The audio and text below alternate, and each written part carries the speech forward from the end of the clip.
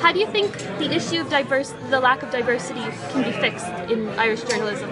I think, first of all, it needs to be acknowledged by the industry that there's a problem, because there's a lot of denial, there's a lot of kind of deflecting the question and saying, well, we have plenty of female producers and researchers, when what they're not looking at is they're not looking at who the decision makers are when it comes to current affairs and news programs, and why diversity of voices and viewpoints are important as kind of a central tenet of journalism.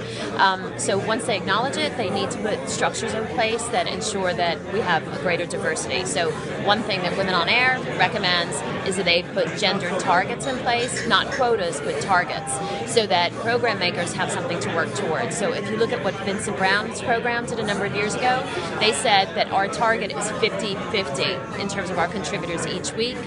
Vincent Brown held his producers to that, and at the end of each week, he would ask them, well, why did we only have 40% this week? And they'd have to go through it. So he not only set a target, but he held them to it.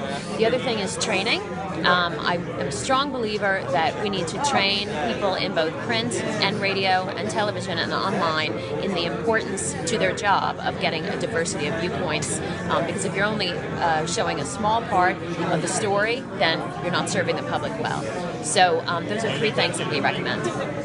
And do you see them addressing, potentially even acknowledging this as an issue in the next, say, 5 years? The national broadcaster has been extremely responsive to our suggestions in Women on Air, and they put a number of things in place, which is wonderful to see.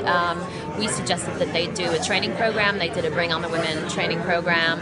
Many of their programs have put targets in place, and they're also tracking the number of contributors that they have on their shows, and whether they're male or female, as well as, I think, greater diversity issues. So do they represent non-nationals, for example, like me and like you? Are they looking at the diversity of communities that are now in Ireland compared to 50 years ago, and are they serving their audience well? So RTE is doing a lot. The commercial sector has been extremely defensive about the whole thing. Now I'm quite hopeful that that's going to change, because they're starting to have dialogue with us at the moment. I think they've seen what RTE has done, and they don't want to be left behind, so that's a good thing.